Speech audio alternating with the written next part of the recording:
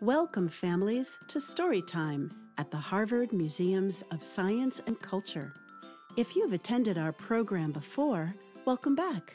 If this is your first time, we're glad you're here. We hope this program engages everyone in your family, from the little kids to the grown-ups. We read picture books that you might find at your local library or at school that connect to something in the museums. First, we'll read the story, then look closely at some objects from the museums. We hope you enjoy today's story. Hello, welcome to Storytime. I'm so glad you're here today. My name is Carol. Do you have a dog at home? Yeah? That's great. How big is it? Is it pretty small, or is it very large, or something in between? And what's your dog's name? Well, what do dogs really like to do? They like to play fetch. Some dogs love to swim. And I think all dogs like to run. Do you like to run? Yeah, why do people run? Right, for fun, to get somewhere faster than walking, and because it's a natural thing for us to do.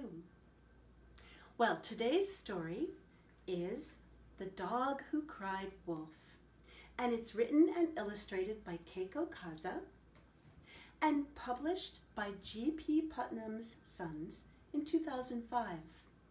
Today we're reading it with permissions from Penguin Random House. So let's look at the picture on the cover. What do you see? Yeah, it's a dog howling at the moon. How do we know it's a dog and not a wolf? Well, it's wearing a bandana, and so a person must have tied it on the dog. This is what wolves look like when they're howling. So what is the scientific difference between wolves and dogs? Well, genomic studies suggest gray wolves and dogs diverged from an extinct wolf species 15,000 to 40,000 years ago. So wolves and dogs are very close relatives. They're both in the canid family. And if we look at their scientific names, we see that gray wolves are called Canis lupus, and dogs are a domesticated species called Canis lupus familiaris. Wolves are wild, and dogs are domesticated. There are over 200 breeds of dogs, and they're all the same species. Isn't that amazing? So the physical changes that appeared in dogs over time as they became domesticated, including splotchy coats and curly tails and floppy ears, just like we see in this picture.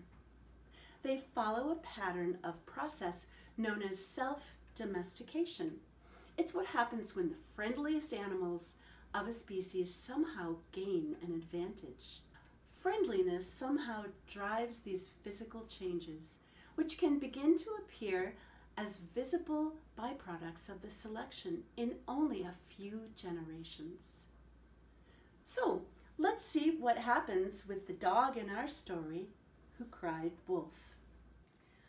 Mocha was a good dog. There's Mocha. He and Michelle loved to be together. Michelle is his girl. Life was perfect until one day she read a book about wolves. Look, Mocha, said Michelle, you're kind of like a wolf. See, there's the book about wolves.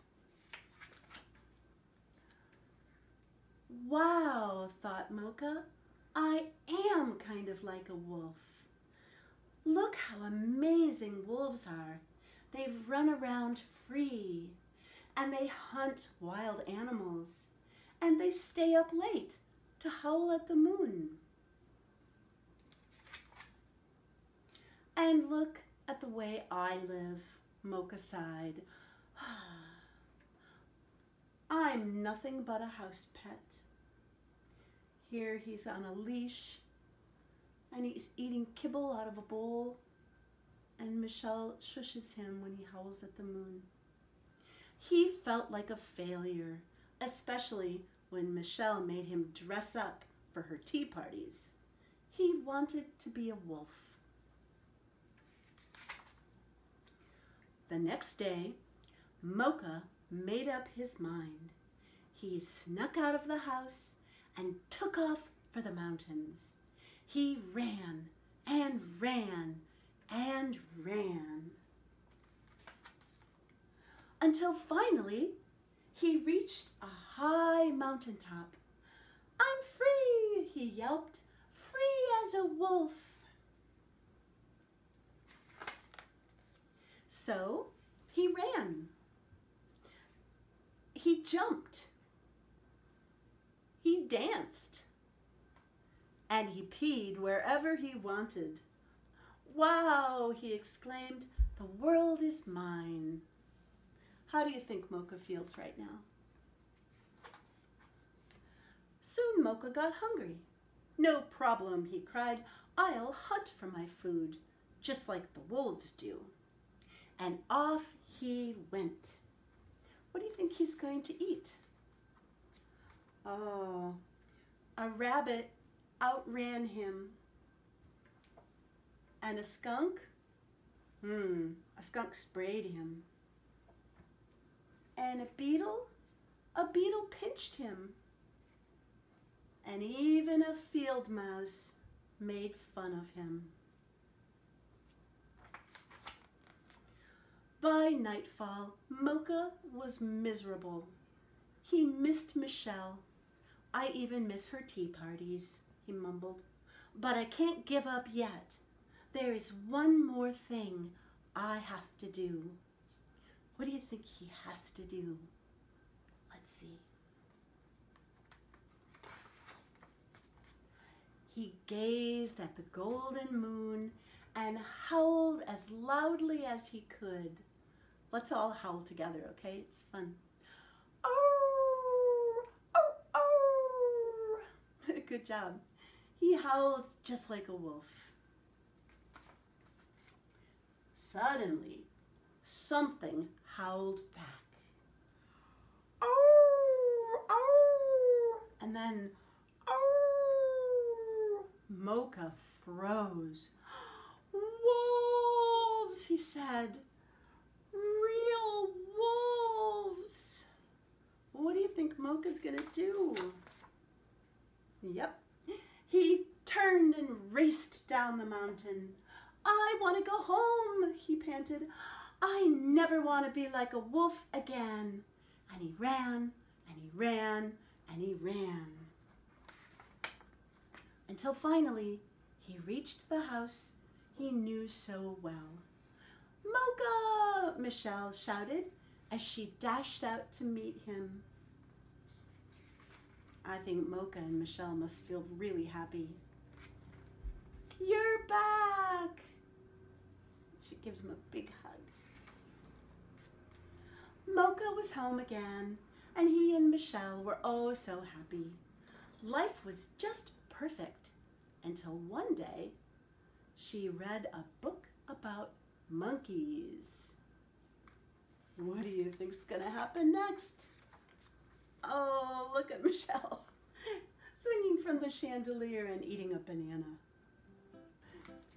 That's the end of our story. I hope you enjoyed that story. Do you think Mocha will want to be a monkey next? Probably not. We saw in the picture that Michelle was swinging from the chandelier and eating a banana. But Mocha did want to be a wolf. And one thing he wanted to do, like a wolf, was to run free. Wolves have to run a lot. They live in packs within territories that they defend from other wolves. And the territories are huge. They range in size from 50 square miles to over 1,000 square miles, depending on the available prey and their seasonal movements. And therefore, wolves travel over large areas to hunt. sometimes as far as 30 miles a day. Wolves will travel long distances by trotting at about 5 miles per hour, but they can run as fast as 40 miles per hour for short distances. Wolves live in a lot of different environments, some of them very, very cold in the winter. And they've got beautiful fur that is splotchy. This is the fur from a gray wolf, but you see it's not gray. So gray wolves have a lot of different color pelage, and they're very able to be camouflaged in the woods when they need to be hunting for prey. It's soft. But if you think about the dogs that we have in our houses, they may have different color fur, and part of that has been the domestication process. How fast do you think that Mocha ran back home to Michelle? Do you think he ran as fast as the wolf? Well, thanks for joining me today. See you next time.